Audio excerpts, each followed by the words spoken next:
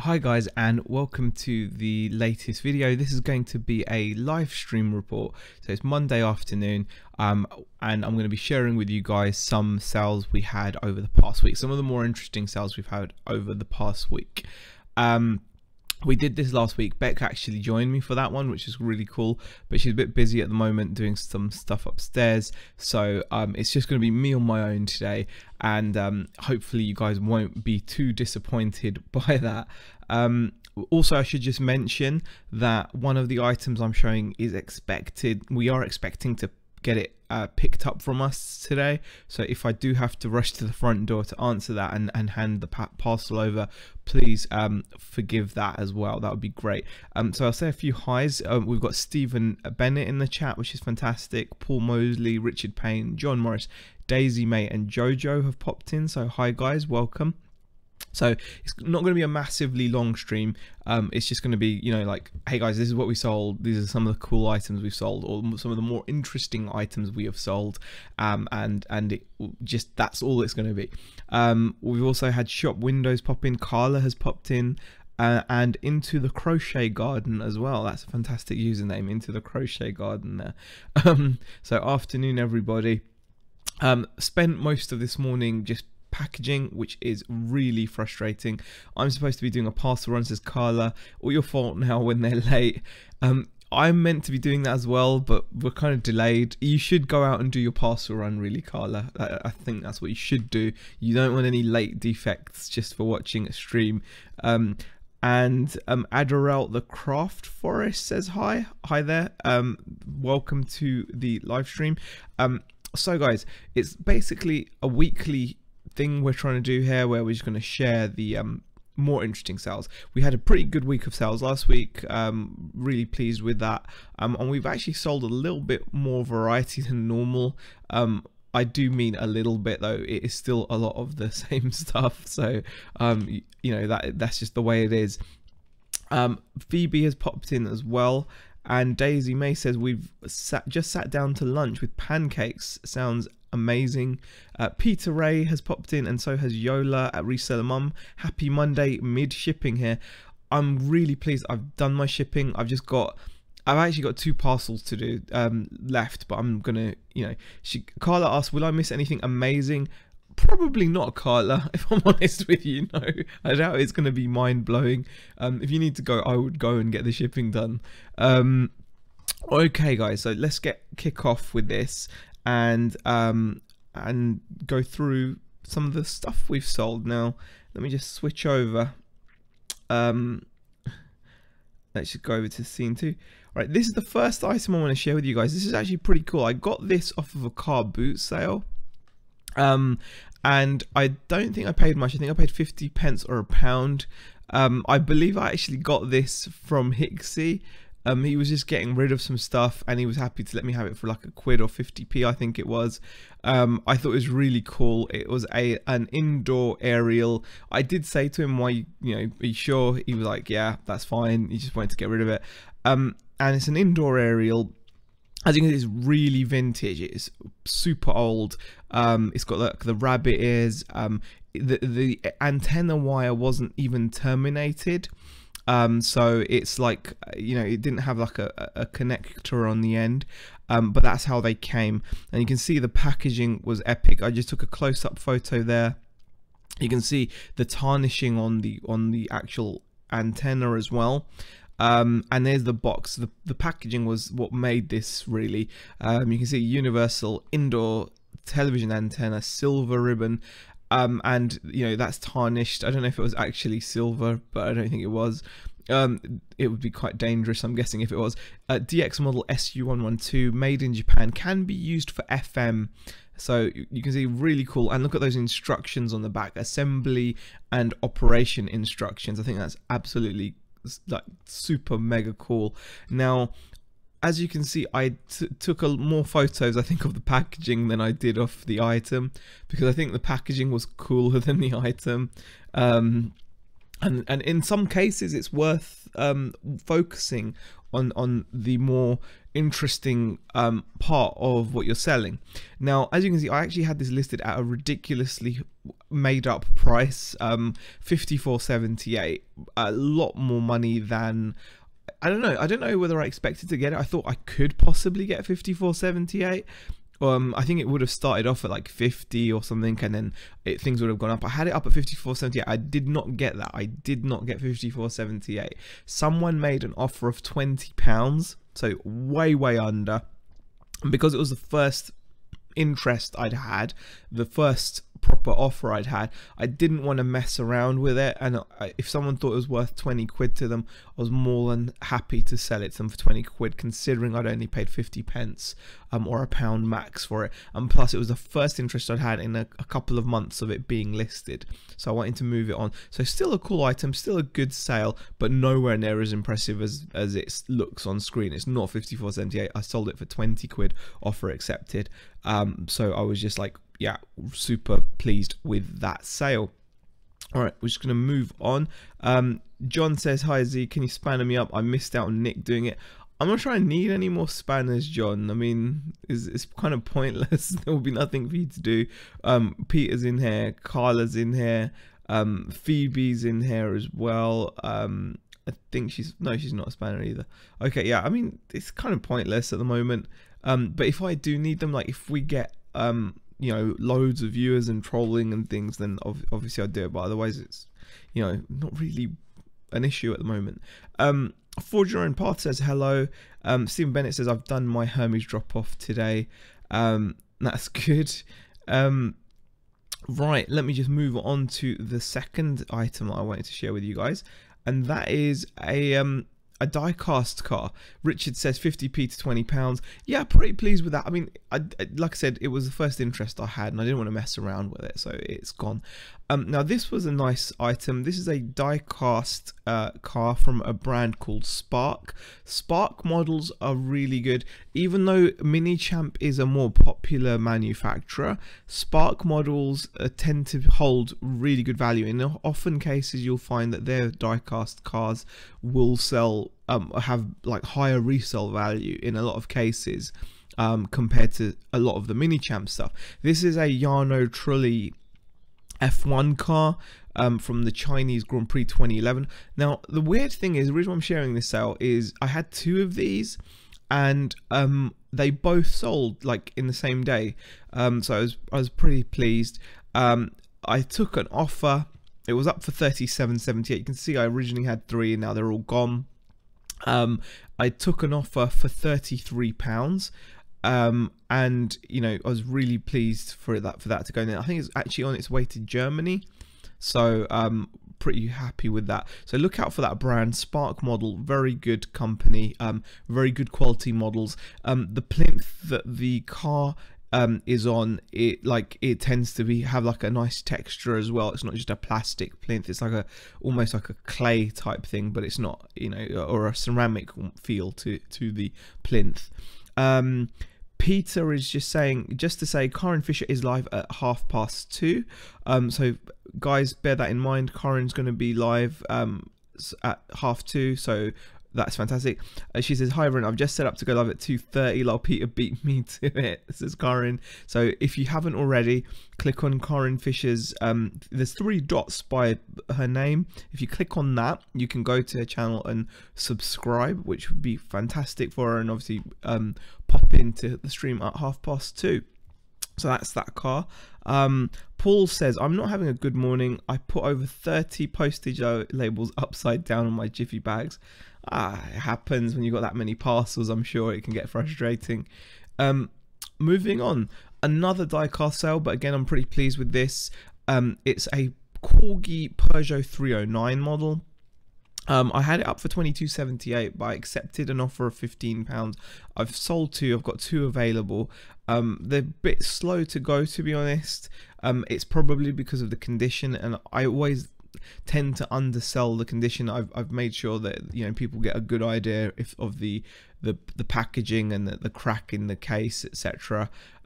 So yeah, you know, it makes it a little less desirable for the collectors out there. The cars themselves are in perfect condition, it's just the packaging that is damaged. However, that will put a lot of die-cast collectors off, especially if they've got a choice of sellers to choose from. They're going to choose sellers that are describing their items or have items which are brand new. As you can see, even though this was shop stock, I still marked it as used condition, just because I wouldn't, if I was buying an item and it's a collectible style item, and even though this was new from a shop clearance, this was part of our huge haul, if I had received this car and someone had told me it was new or new other, I would not, even though the car itself is mint, I would not have been happy, because, you know, for me, an item like this, a collectible item, is not just about the car itself, it's also about the condition of the display case,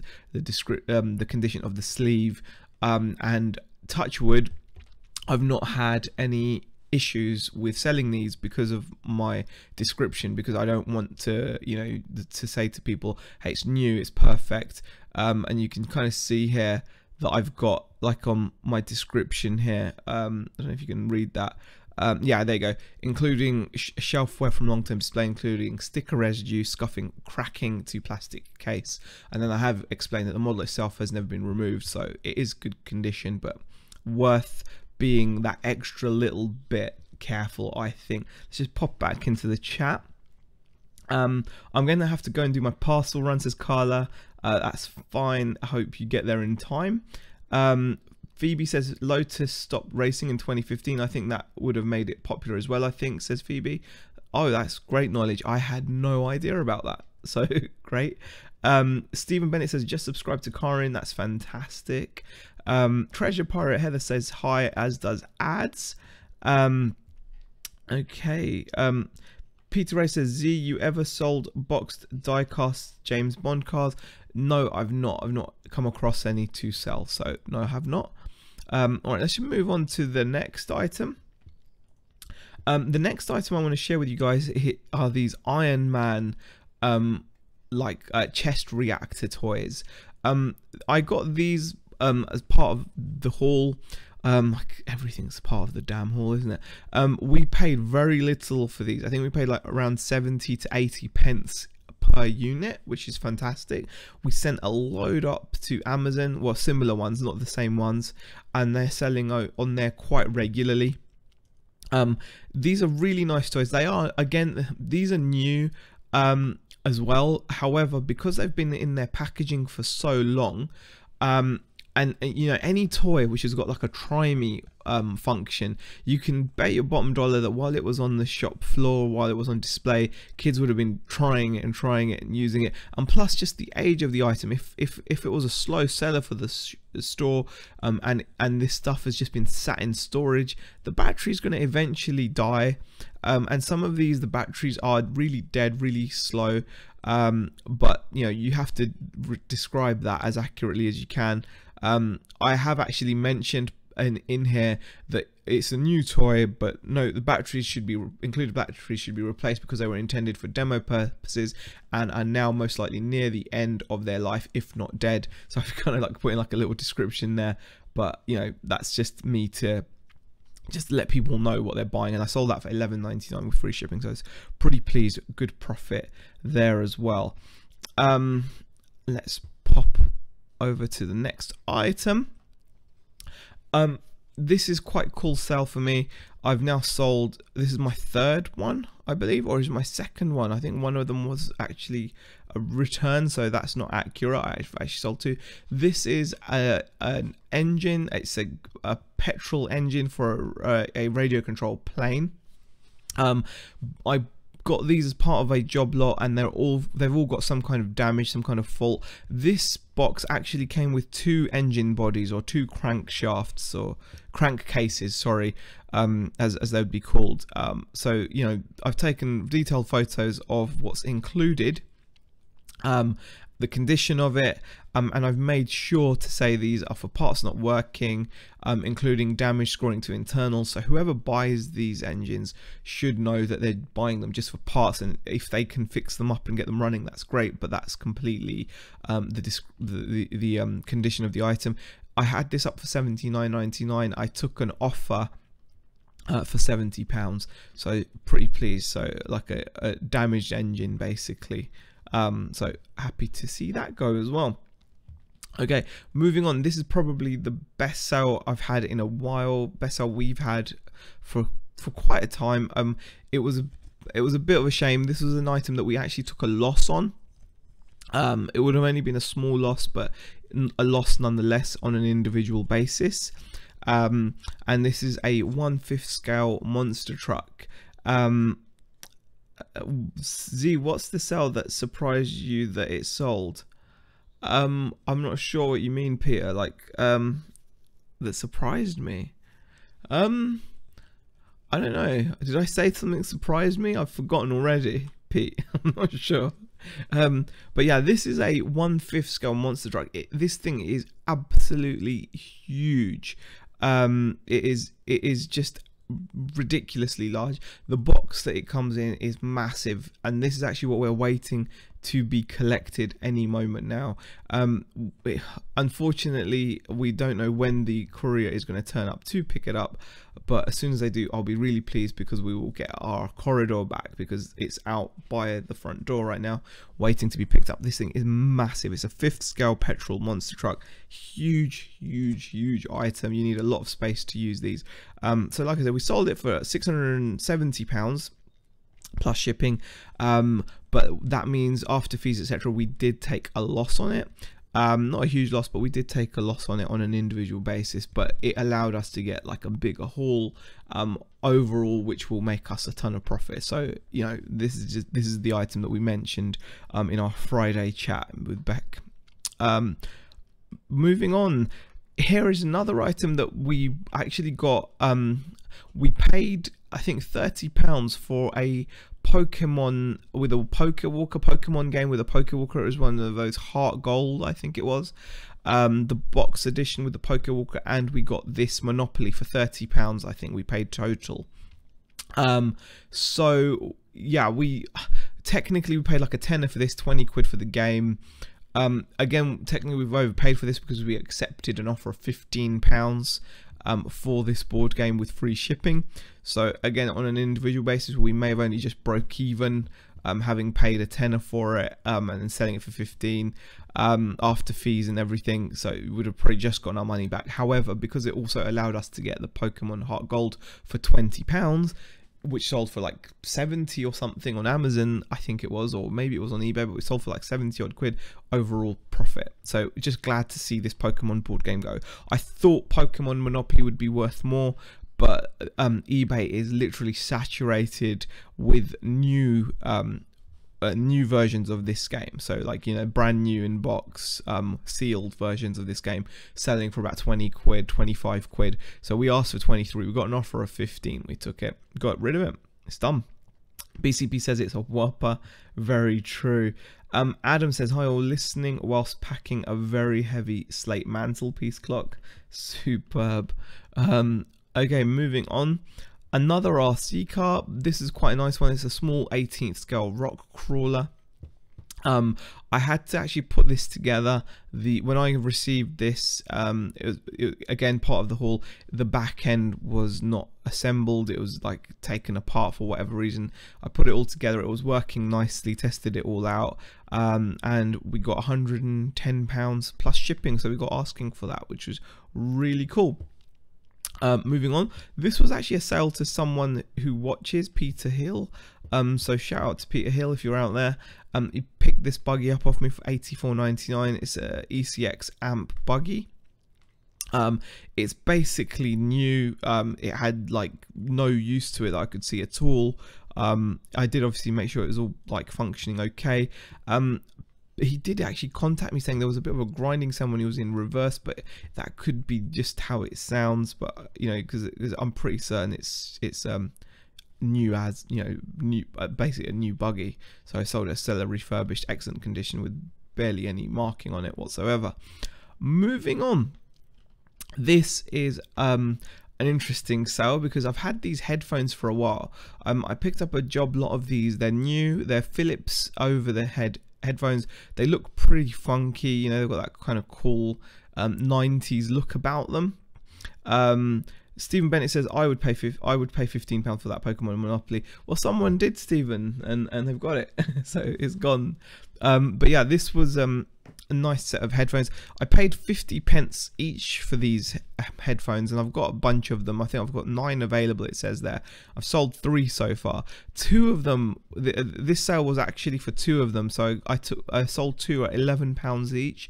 So it's £22 in total, and the buyer is in Thailand, so they're on their way to Thailand. 2 of these headphones. I was pretty pleased to actually get those sales. £11 each, I think is fair for what they are. They've been sitting around. Pretty cool. They come with a little pouch there. It says you can hear the difference, so that is pretty nice.